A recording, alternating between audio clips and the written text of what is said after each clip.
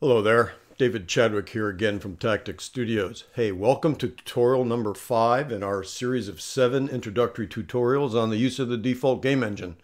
Hey, we have a pretty good one here today. This is going to be focused on the default physics engine. That's the capability that would allow you to have gravity pull down a character in your game down towards the bottom, or perhaps you have two characters that want to bounce off of each other and you want that bounce effect. So hey, this is a pretty critical capability, one I think you're going to really enjoy learning about. So without further ado, let's go ahead and jump into the trench.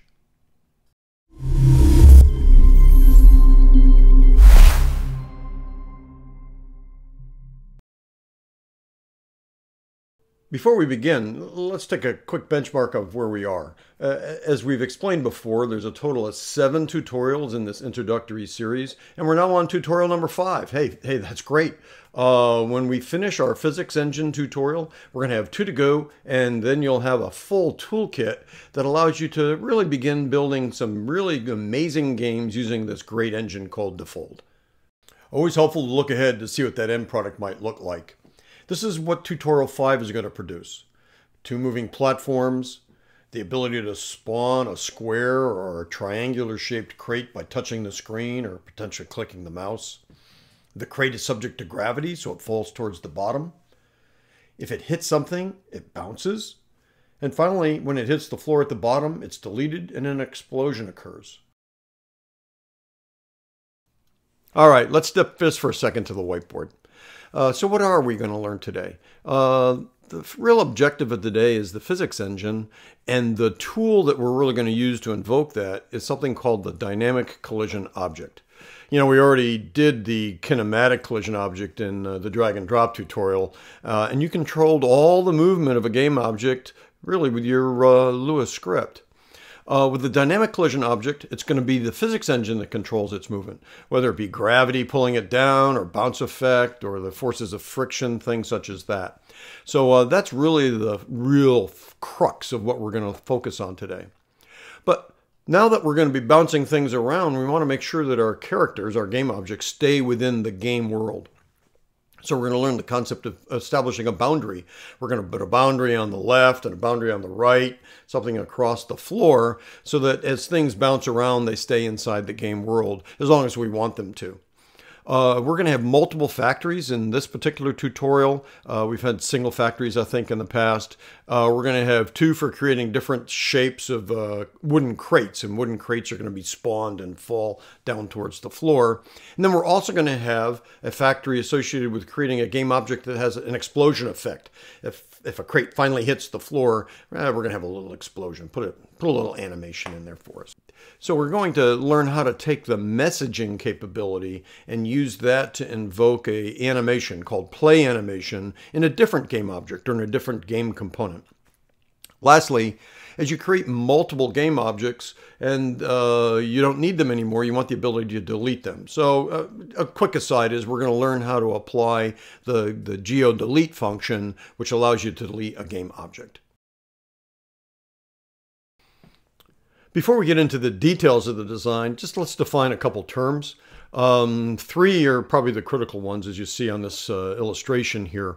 We have crates. Those are the actual game objects that we're going to spawn and have them fall.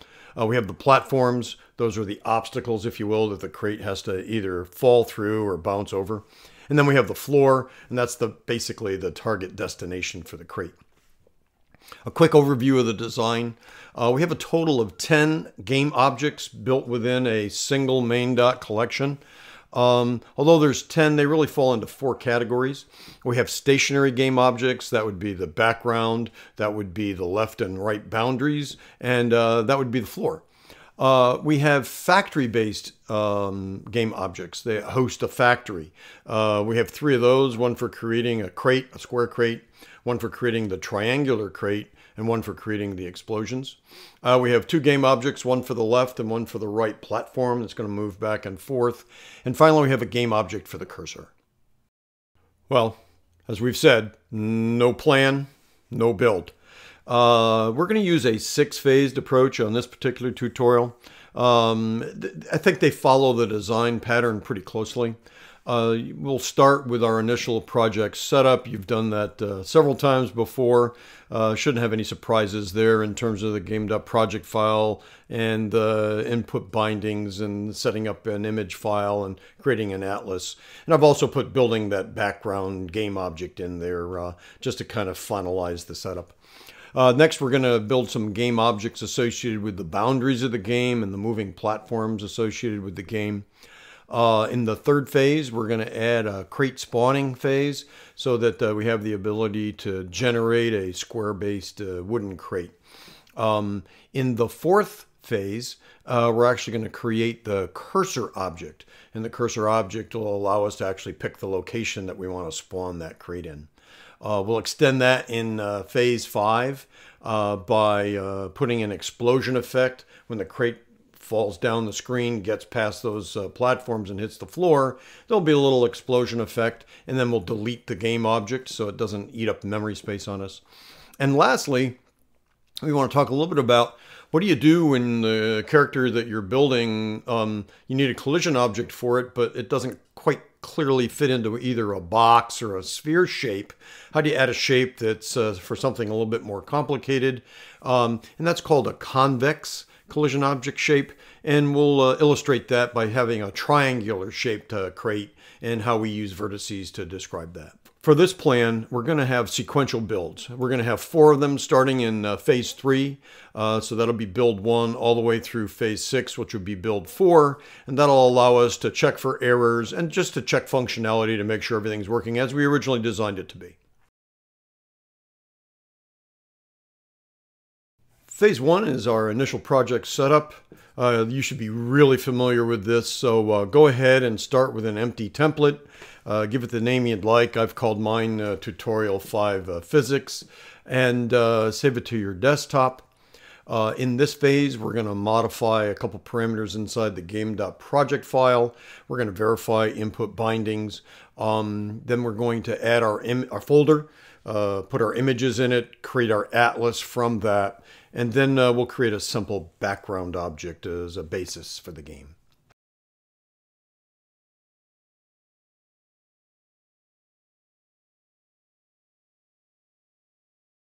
Kicking off this initial project setup, let's first modify the game.project parameters.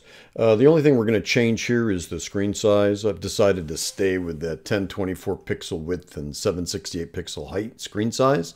It continues to reflect that aspect ratio of 1.33, which I like because it complies with the iPad series of tablet devices.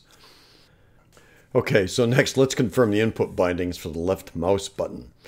Go ahead, bring that into focus, and within the mouse triggers section, make sure there's a binding for mouse-button-1, and that should be associated with a touch action.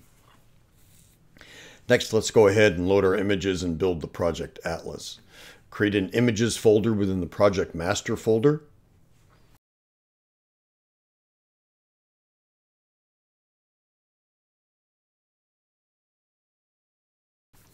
Go ahead and drop and drag the images for this tutorial into that folder.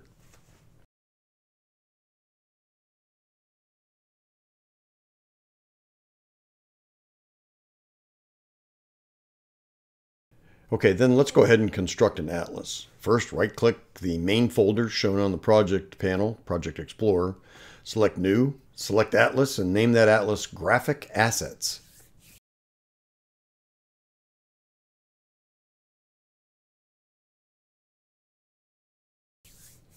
Now double-click the newly created atlas in order to put it into focus within the outline window. Go ahead and right-click it and select Add Images. As a quick reminder, when adding images to a Defold atlas, there are 2 general categories we need to keep in mind. The first is standalone images, similar to our background. They simply get plugged onto the screen and they're going to stay where they are. The second are images that are part of an animation group, in other words, more like a flip book. Let's add all the stationary image files first. There's a series of them. The first would be the paper background. Second would be the crate image. Third would be the cursor image. And lastly would be the platform.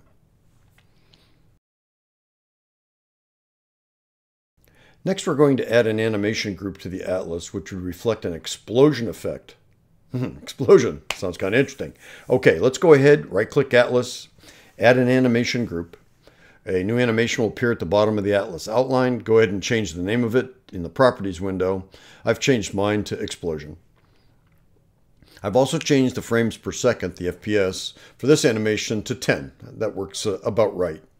I've also set the playback to once forward, since we're only going to want the animation to play once for each time the explosion occurs. At least for that sequence, it doesn't make sense to have the explosion repeat itself on a loop. You can now add the images to this animation group by right-clicking Explosion, select Add Images, identify the frames related to the explosion, and go ahead and add them. As always, we want to avoid any edge bleeding where the edge pixels of one image bleed into a neighboring image. We're going to do this by setting the extrude borders value to 3. That'll be done in the Atlas Properties window. And we're now ready to start adding game objects and game components to our project as we progress to step 2. Okay, the first action will be adding the game object. Hey, adding a background is pretty straightforward. I think you've pretty well got this one down, right? Double-click main.collection in the Project Explorer, puts it into focus in the outline. Go ahead over to the right there on the outline window, right-click Collection and select Add a New Game Object. In the Properties window, let's rename this to be Background. And we're also going to want to edit its position within the Properties window to ensure that the background is centered within the game window. So let's set the X position to 512 and the Y position to 384. So for this project, I'm going to set the Z position to a negative 0.5. Hey, that's going to ensure that all the other game objects that we create, we can have a Z of 0 and they still remain on top of the background. Okay, finally, let's go ahead and again right-click Background, select Add Component, and select Sprite. That's going to allow us to add an image. So once the sprite's been added as a component to the background game object, again within that property window, go ahead and select the graphic assets.atlas as the source for this image, and paper underscore 1024 by 768 as the default animation using those drop-down menu features on the property window. Okay, here we're in phase 2 at this point. We're going to create the moving set of platforms and the boundaries. The moving platforms, there'll be 2 game objects, one for the left, one for the right. In each case, they'll have a sprite with an image associated with it. They're going to have a kinematic collision object associated with each. And they're going to have a Lewis script associated with each, and we'll build that here in this phase. We're going to have left and right boundaries. They're going to consist solely of a kinematic collision object just to kind of keep the game objects bouncing back into the game world. And then we're going to create a floor that'll have a kinematic collision object associated with it. No sprite, no image associated with that, nor with the side boundaries.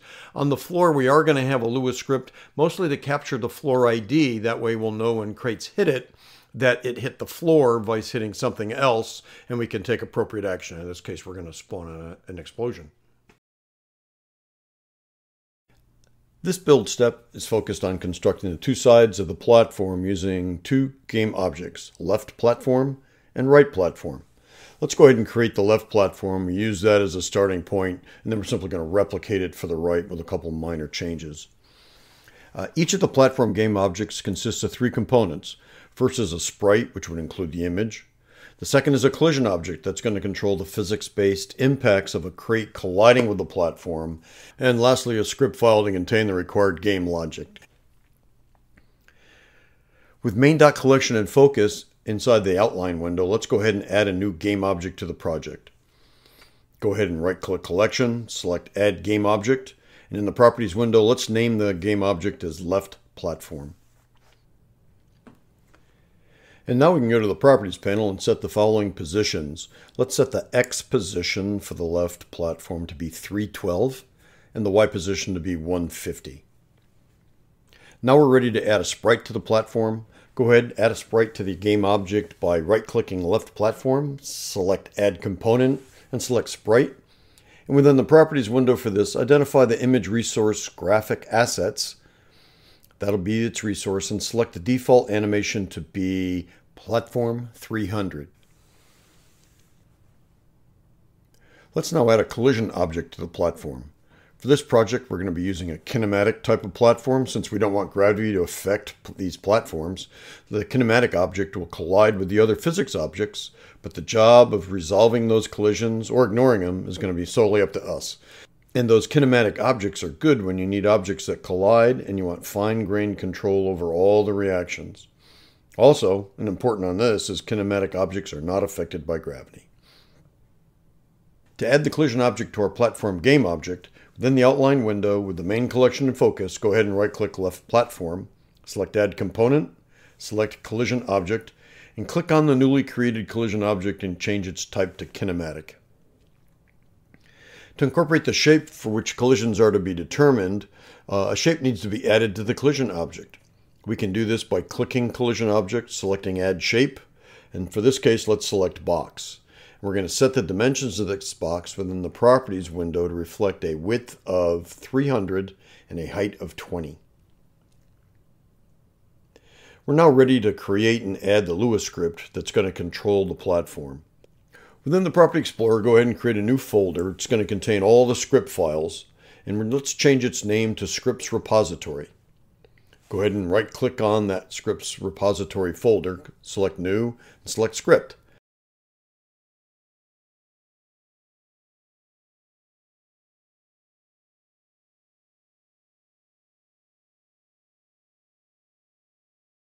I've changed the name of the script to be Platform Left.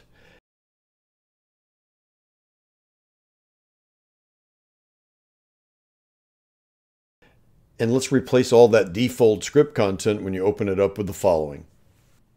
This script is pretty straightforward. It captures the X position of the platform and uses that within a go.animate function to move the platform back and forth by 100 pixels in each direction, and it does that within a loop every 5 seconds.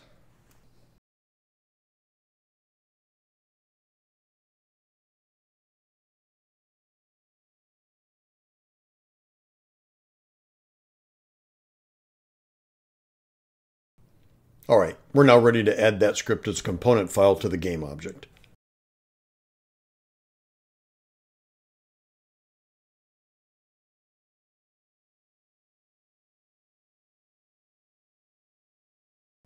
The right platform game object is created using essentially the exact same approach that we just described for the left. However, its position is going to be different.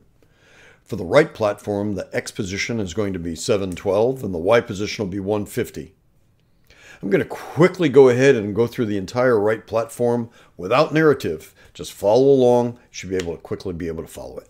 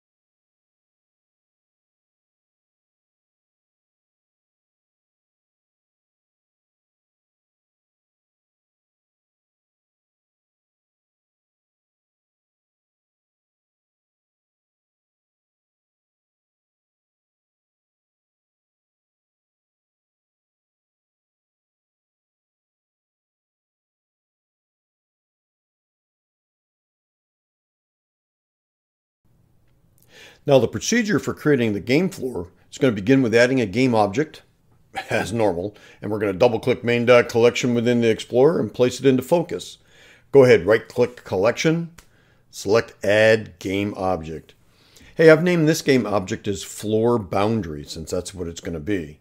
And within the properties window, let's set the X position to 512, which will place it in the center of the bottom, and the Y position to -15. This will locate that game object centered right at the very bottom of the screen, right at the very edge. Hey, note that we're not adding a sprite for this game object. We don't want to see it. We're just going to have a collision object and a Lewis script. Within the outline window, now let's add the collision object by right-clicking Floor Boundary and selecting Add Game Component. Go ahead and select the collision object, and within Properties, select Kinematic as the collision type.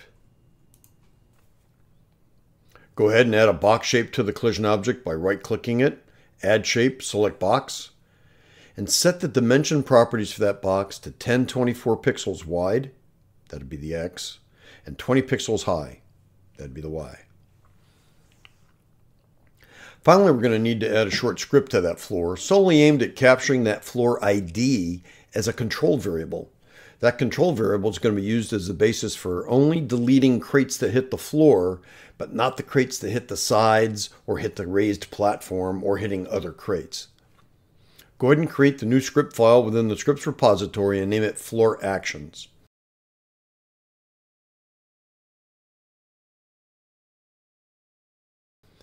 Replace the default code with the following. This script simply captures the ID of the floor, and we're going to use that to determine if a crate is collided with the floor as distinct from the collisions it might have with other game objects within the game.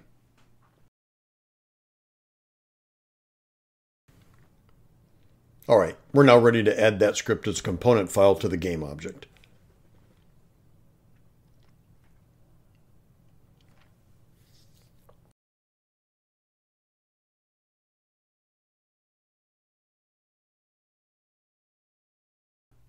Well, now that the floor is in place, let's go ahead to the left and right side.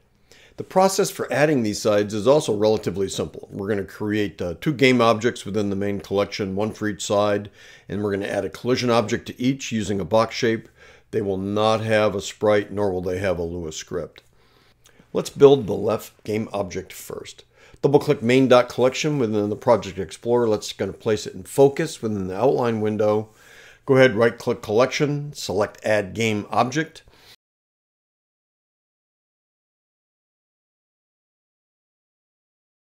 And within the Properties window, I've named the first of these game objects as Left Boundary. Within that same property window, go ahead and set the position for the left boundary game object as follows. Let's have the X position be a -10 and the Y position a 384. 384 will place it halfway up the height of the game window. Within the outline window, let's add a collision object by right-clicking left boundary, select Add Game Component, select Collision Object, and in the property window, make sure you set that collision type to kinematic. No gravity associated with these side boundaries.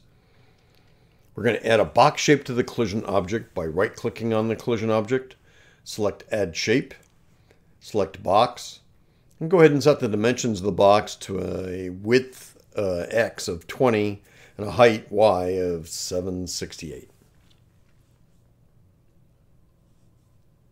Okay, now let's add the companion game object for the right side. Go ahead, double-click main.collection, place it in focus, and again within the outline window, right-click Collection, select Add Game Object, and let's name this game object Right Boundary. Within the Properties window, set the position for the right boundary as X position of 1034 and a Y position of 384. Again, there's no need for a sprite nor for a script on the right side, just as we did on the left. So let's go ahead and simply add the collision object. Right-click left boundary in the outline window, select Add Game Component, select Collision Object, make sure you set that collision type to kinematic, and let's go ahead and add the box shape. Right-click Collision Object, select Add Shape, select Box, set the dimensions of the box to X of 20 and a Y of 768. Okay, here in the third phase, we're actually going to create a square crate spawning action. We're going to start with building a prototype for that square crate. And in that prototype, obviously, we'll have a game object. We're going to have a sprite with an image associated with it. It's going to have a dynamic collision object because we want that crate to be affected by gravity. And then it's going to have a Lua script to control its actions. And then we're going to create a factory hosting game object that we'll be adding to our main collection. And that will have a factory that points back to the prototype that we've established. At the end of phase 3, we're going to conduct our first build. It's not going to be very exciting. You'll simply see the platforms moving back and forth, but it'll give us a chance to kind of get a benchmark and make sure we have no errors. All right, let's go ahead and create the prototype for the wooden crate. To do this, we want to create a new game object within the Project Explorer. So let's right-click on the main folder, select New, select Game Object. Let's go ahead and name that object Crate Prototype. We're going to be adding 3 components to the Crate Prototype: a sprite, a collision object, and a Lua script. Let's start with the sprite. Let's add the sprite to the Crate Prototype. Go ahead and gain focus on the new prototype within the outline window and right-click Game Object and select Add Component, select Sprite. Let's go ahead and select the source for that sprite to be the graphic assets atlas that drives the entire project. And the default animation is going to be obj_crate002. Next, let's go ahead and add the collision object. That's going to how we control the 2D physics, and that's going to directly impact this crate. So right-click Game Object in the outline window, select Add Component, select Collision Object, and make sure you set the type property to Dynamic. Yep, this one's a first. We're going to want our wooden crates to fall from wherever we place them. They're going to fall down due to the forces of gravity in that Y direction. Then we need to add a box shape to control how the collisions occur. Go ahead and right-click Collision Object, select Add Shape, select Box, and set that box's dimensions to a width of 96 pixels and a height of 96 pixels. All right, lastly, let's add the Lua script to the crate prototype.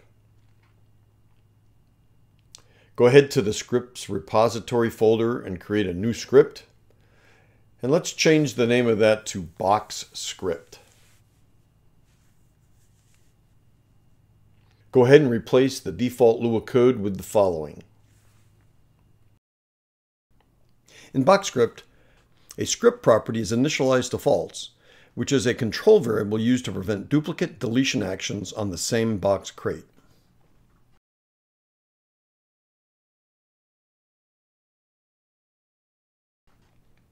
The update function captures the X and Y position of the crate and echoes those positions within a set of debug messages that are posted on the screen. When the onMessage function receives a collision response message, if the ID of the object it collided with is the floor, then it deletes the game object, unless the self-deleting script property is already true. That prevents duplicate deletions. Lastly, a counter is incremented to keep track of how many crates have hit the floor. And lastly, let's not forget to add that script as a component file to the crate prototype. Oh yeah, I sometimes do. And I catch it when I build and see that, hey, what's going on? None of my logic's being applied. First thing to look, always make sure you've added that script back as a component file. Once the crate prototype game object's been created, we need to add a controller. We need to add a controller as a game object, and that controller needs to include a factory, and that's how we're going to spawn the crates. So with main collection in focus, go ahead over to that outline window on the right, add a new game object. Let's name it Create Crates. And within this game object, let's add a factory object component.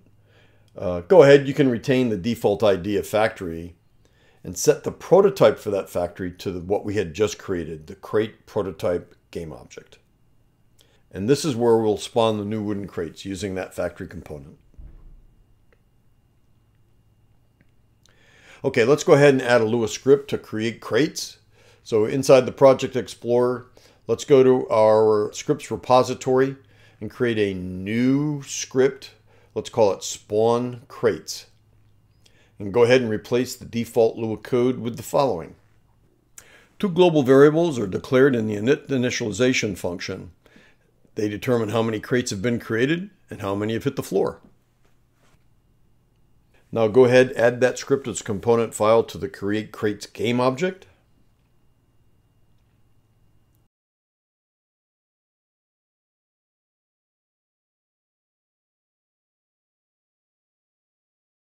Okay, if you haven't yet, go ahead, save your project.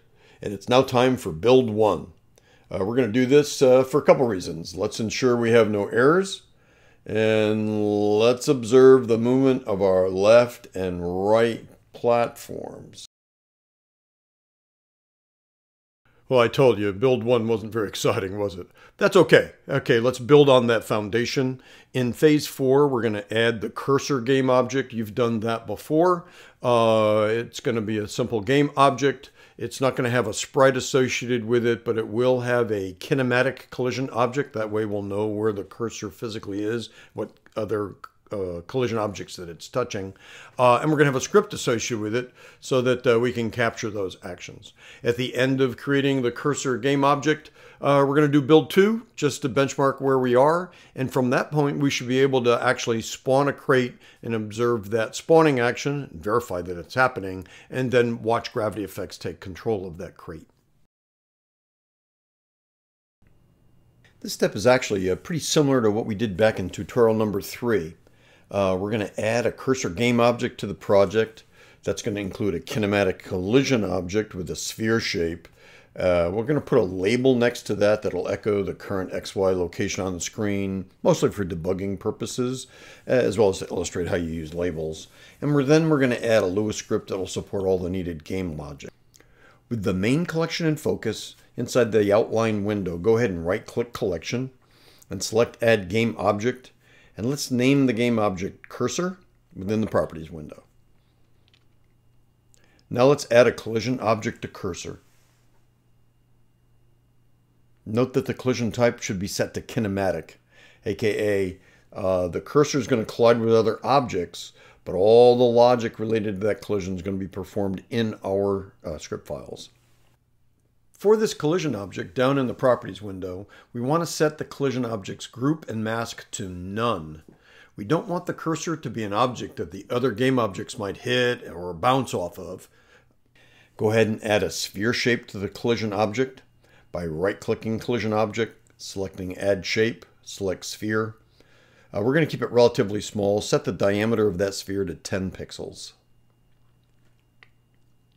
All right, let's go ahead and add that label to the cursor game object. And then set the properties down in the property window to the following. Change the ID to cursor label. Set the X position to 120, and you can leave the Y position at 0. Change the color to whatever you like. I'm going to set it to a red. Ensure the pivot is set for center. And that should about complete it. Okay, lastly, let's add some Lua script to the cursor game object. Within the scripts repository over in the Project Explorer, add a new script and name that script file cursor. Go ahead and replace the default Lua code with the following.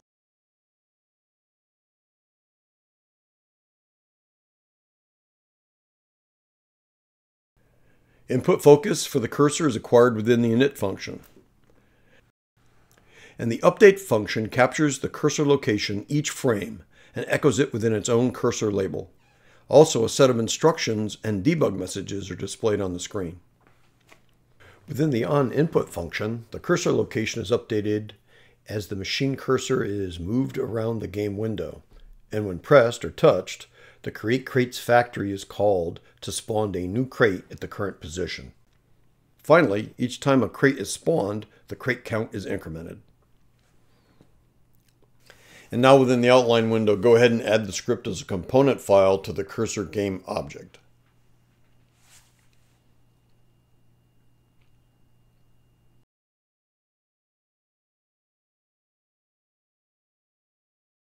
All right, incremental build time. Please go ahead and save, and let's conduct a build.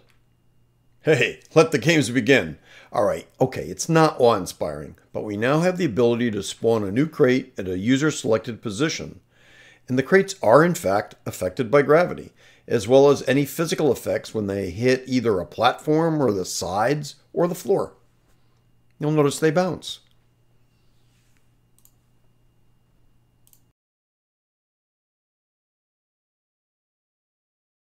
Okay, we want to add a little pizzazz to all of our games, and explosions is a simple way to do that. Every game's got some sort of explosion or things floating back and forth as the various things happen. So in this, we'll just show an example of that, and then you can expand on that as you build your game. So in phase 5, we're going to build the explosion game object. Actually, we're going to spawn those, so we're going to start with a game object prototype. That prototype will have a sprite with an image associated with it. That image will be associated with an animation group because we want that to kind of explode out and then kind of suck back in. And then we'll also have a script associated with that. Then we'll create the game object that hosts a factory, the factory pointing back to the prototype that we just built. And then we'll have build 3 at the end of that to verify functionality. Okay, this is a two-step process. First step is to create the explosion prototype. Let's go ahead and do that. Within the Project Explorer, add a new game object to the main folder. And let's set the ID to explosion prototype, since this will be a prototype for each of the explosions we're going to create.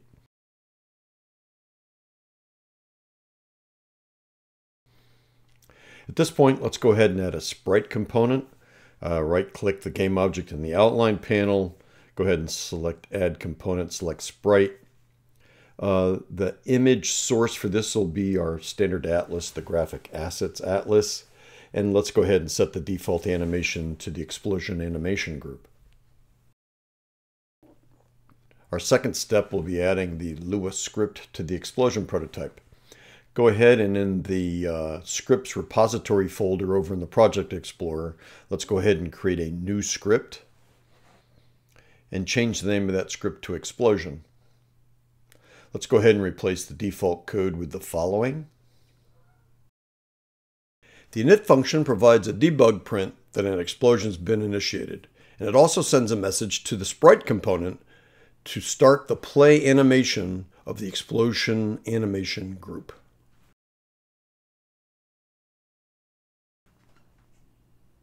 When the onMessage function receives the animation done message back when the explosion animation is completed, it prints a debug statement advising us, and then it deletes this instance of the explosion game object. Lest we forget, let's add that script to our game object over in the outline window. Let's go ahead and add the script component to the explosion prototype.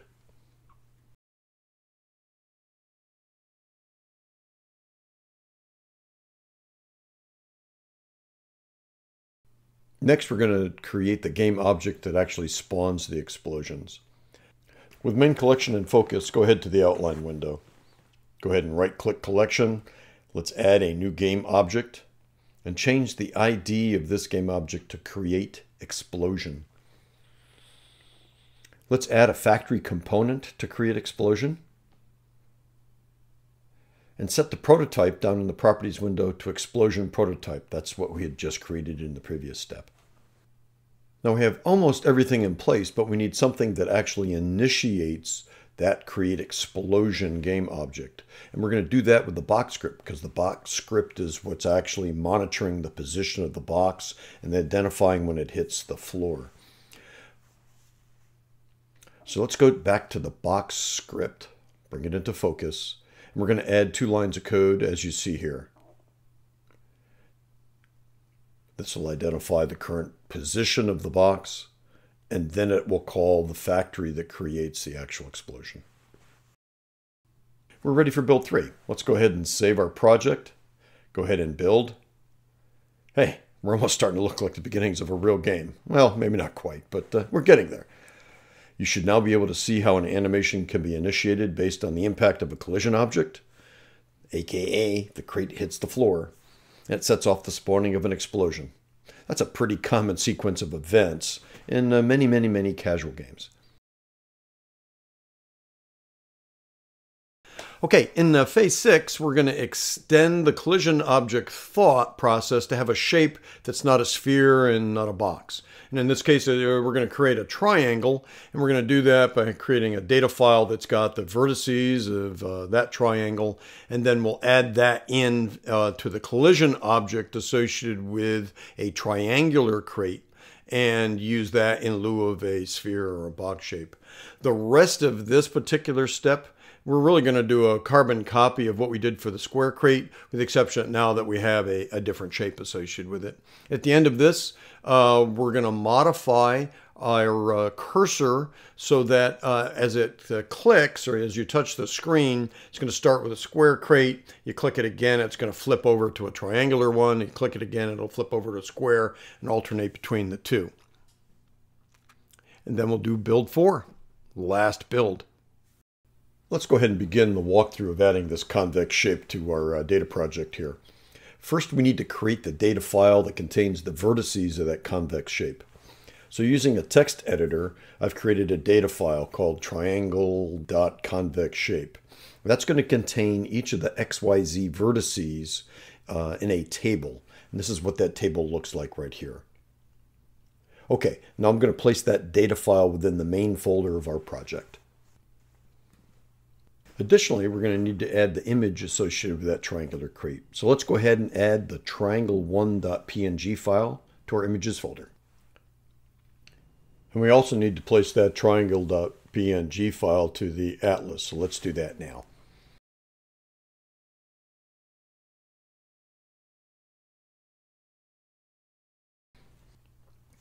The next step will be creating the prototype for that convex shape. So within the Project Explorer, under the main folder, go ahead and right-click Main, select New, select Game Object, and let's go ahead and name this the Triangle Prototype. Go ahead and double-click Triangle Prototype within the Project Explorer. That'll bring it into focus. And now over in the outline window, we're going to do 3 things. We're going to add a sprite that would include the image of that game object. We're going to add a script file that includes the same logic that we used for the square-shaped crates. And then we're going to add a collision object that's going to use that triangle convex shape file to depict the shape. Let's go ahead and start with a sprite. Right-click Game Object within the outline window and select the Add Component, and then select Sprite. Within the Property window, go ahead and select the graphic assets.atlas as the source of our image, and select Triangle as the default animation. Next, let's go ahead and add the collision object. Right-click Game Object within the outline window, select Add Component, select Collision Object. By clicking the collision object, we now place focus on that component, can now add the convex shape file by selecting Collision Shape, clicking the ellipsis, and selecting triangle.convexShape from the pop-up dialog box. Now that adds that set of vertices instead of your standard box or sphere. Lastly, let's go ahead and add the Lua script file to the game object. Within Project Explorer, go ahead and right-click Script Repository, select New, and go ahead and let's name that script the Triangle script. As standard, let's go ahead and replace the default template that Defold provides with the following Lua code. This is essentially the same as what we used for the square crate.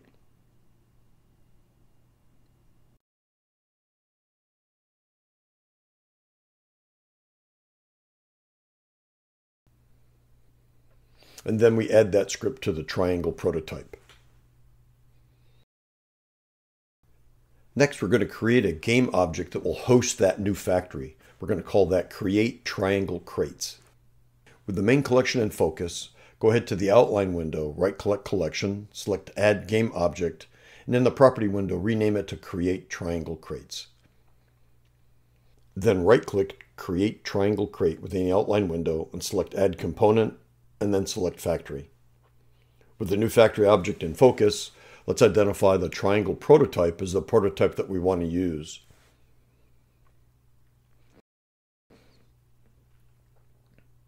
The last step in this extension is to modify the cursor script, which we originally developed earlier, to generate both square crates as well as triangular shaped crates every time the user clicks the game. I've made the following changes to the cursor script. At this point, we changed the cursor to extend it to support both square crates as well as triangle crates. 3 script properties are declared. Self.shape defines the nature of the game object to be spawned next. And then there are 2 count variables, one for square, one for triangle. The update function stays the same. And within the onInput function of the cursor, we've now added a conditional statement which calls the factory associated with whatever the self.shape control variable indicates. Then it resets that control to the other shape, enabling alternating square versus triangular crates each time it's called. It's been a long path. Let's go ahead and conduct build 4. Save the project, conduct a build. Let's try it. Go ahead and click or touch a location. You'll see that it initially spawns a square crate. Click it again. You're going to see it alternating back and forth between square crates and triangular crates. Okay, we're getting there. You should now be able to see how an animation can be initiated based on the impact of a collision object, and how that can set off the spawning of an explosion game object when it meets certain parameters. Well, you've reached the end of another one. Hey, I think this one has been helpful. I hope it has been. We're now learning some of the complexities associated with a game that's got a little bit more realism associated with it. Many games take advantage of the physics engine. Characters are consistently bouncing off of each other or bouncing off of walls or being pulled in a certain direction. And now that you've learned how to apply that using a dynamic collision object for gravitational forces or for bouncing effects, you got a good basis for, we'll expand on this in some of the follow-on game tutorials. They're going to be in a separate playlist. As I indicated earlier, there is a text version of this full tutorial. It's located at tacticstudios.com. Please feel free to take a look at that and compare that with the video.